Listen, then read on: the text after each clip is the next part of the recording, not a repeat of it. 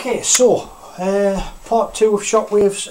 Yesterday I did a little bit of shockwaves. I can't remember if I've actually put this bit on YouTube yet or I don't know, I'm losing it. Right, what you need to know is that it is a beautiful day outside. The waves are absolutely primo. They're 3 foot and peeling left and I'm stuck in here, so I'm going a little bit nuts. Back to shockwaves. Right, said before that we've got faster air. The air gets accelerated. It then it forms a queue basically, right, and it can't accelerate anymore because there's other air going as fast as it can. Air can only travel at 760 miles per hour.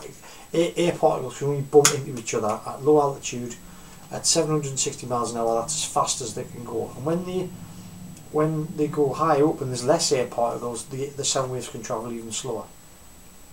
So people often get stuck between the sound waves and the shock waves, okay? And basically they're kind of the same thing, right? But when you see the diagram of the shock waves radiating out, that's got nothing to do with this, okay? This is like, try and think of it as this is kind of, we'll stick with the term shock wave rather than sound wave for now.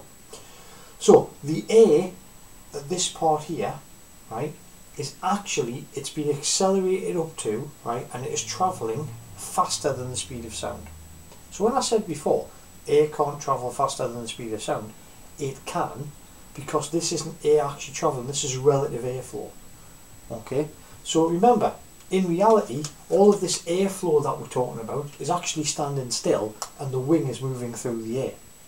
So what we're saying is, as the wing moves forward, it accelerates air. And as it accelerates air, it does accelerate air faster than the speed of sound. Okay, so that air is being pushed over the wing and it kind of goes, it gets constricted and it accelerates as it gets constricted and it goes faster than the speed of sound momentarily, and then it realises that it can't go faster than the speed of sound and it all bumps up into a big queue. So what we'll find is, and this is part of the criteria that you have to answer for, it's probably not that tall actually, we'll leave it there for now. Okay, right. So this part, right, this part here, right, is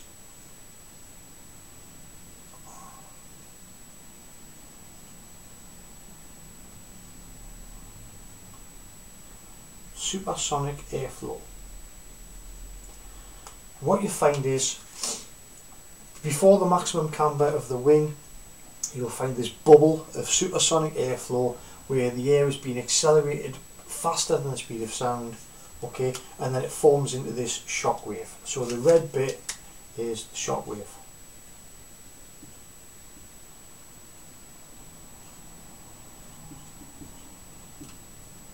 Okay, and that is a normal shock wave. When we're coming to do engines and stuff for the distinction part, we'll start talking about normal and oblique shock waves. This is a normal shock wave. It is 90 degrees to the relative airflow, right?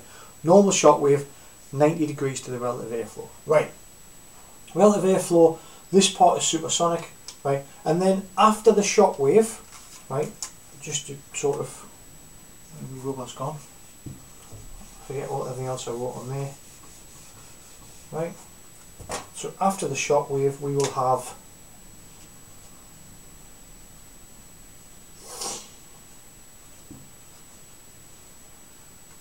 okay, now for your assignments for, I think it's past point 12, right, you will be asked to explain the flow before and after a shock wave, right? So you'll have to define and explain the flow before and after the shock wave. And it's very simple.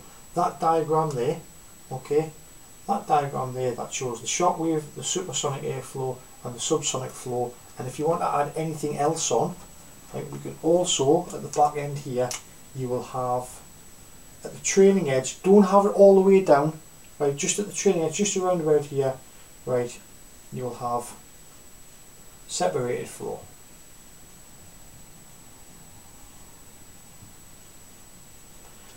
Right.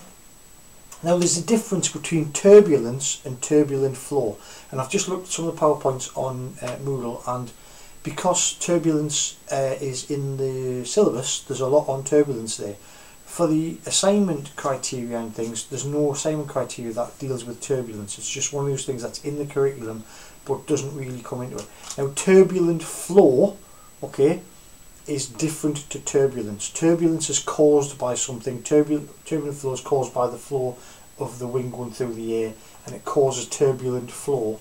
But turbulence, they're essentially the same thing when you look at them and when you study them, but you can have turbulence off sea cliffs, you can have it off hillsides. You know, there's different types of turbulence out there. You can have it off behind engines and stuff. So when we talk about turbulent flow, we're going to call it separated flow from this, and it's the same thing. Separated flow, turbulent flow, basically the same thing for your purposes. Right, enough waffle. So we've got the shockwave. The shockwave, in the previous lesson we said, shockwave builds up because the air cannot overtake the air. The air is trying to go as fast as it can, and it gets to the point, at this point it realises, hang on, I can't go supersonic, and it forms a queue, and it can't go any faster, so it builds up into a shockwave. These air particles that cannot accelerate any faster over the wing, and they build up into the shockwave. And the shockwave will stay in the same, if you stay at the same speed, the shockwave will stay at the same part, and you can actually see the area behind the shockwave. The area behind the shockwave, because of the pressure changes, you get cloud forming, okay? So the shockwave itself you can't really see that well, but where the density of the air changes in the shockwave, you can see this. So when you see, look on YouTube, look, breaking the sound barrier, supersonic airwaves, supersonic shockwaves, you see loads of American and British fighters now going through the sound barrier, and you'll see a big cone, a shock cone around the aeroplane. Where that shock cone starts is generally at the top curve of the wing, right? It'll start forming there, and it'll get bigger and bigger and bigger. Okay, I've done a little video using War Thunder. I haven't unlocked the jets yet in War Thunder. I've unlocked a Hawker Hunter, which for the purposes, you know, of you guys, just to show you stuff, I've got to climb to 10,000 feet and go on a dive, and it takes us 20 minutes to do. So yeah, but there's a video coming. I might actually put it in now with a shock cone. Right, back to Billy Basics. What do you need to know? You need to know that there's an aerofoil, there's a shock wave, and in transonic flight, which is slightly coming up to the speed of sound, you haven't actually gone fully supersonic yet, or at supersonic speed, at Mach 1, we'll talk about Mach in a minute, there's a bubble of supersonic airflow in front of the shockwave, and there is subsonic flow behind. So the air behind the shockwave is moving slower than the air in front of it. There's a diagram there, right? Stick a bit of separated flow just at the back here, right? Everything you need to know about P12 is on that page there. Right then, now I'm talking to certain people. Do not get it the wrong way around. I cannot stress how much that tests my patience, where people, I'll say, there's the stuff you need to know, and they'll write subsonic there and supersonic there, and then look at me like it's perfectly okay to do that. Oh, I just got it the wrong way around. Okay, if you make those sort of mistakes in aircraft engineering and you get things the wrong way around, okay, please don't go into bomb disposal, right? Oh, I got the blue wire mixed up with the red wire, everybody's dead.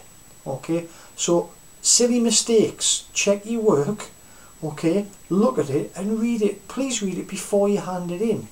Remember, if you are lucky enough to get a referral opportunity, yeah, don't burn up those opportunities for things like getting that the wrong way around. You can't get your sub and your super on the right side. Supersonic before, subsonic after it. Why am I banging on about that? Because in the past assignments I've had handed in, people have got it the wrong way around quite a lot. Yes, it seems to be something that people do. I don't know why, and it generates unnecessary work for me, unnecessary work for you. Please check your work before you hand it in. Okay, right. I'm going to cut that there, nice and short. That's the flow either side of a shock wave. Right, supersonic in front, subsonic behind, separated flow. Please, if you're struggling with that, why can that go faster, and why does this happen, and why does all this happen? Please email me.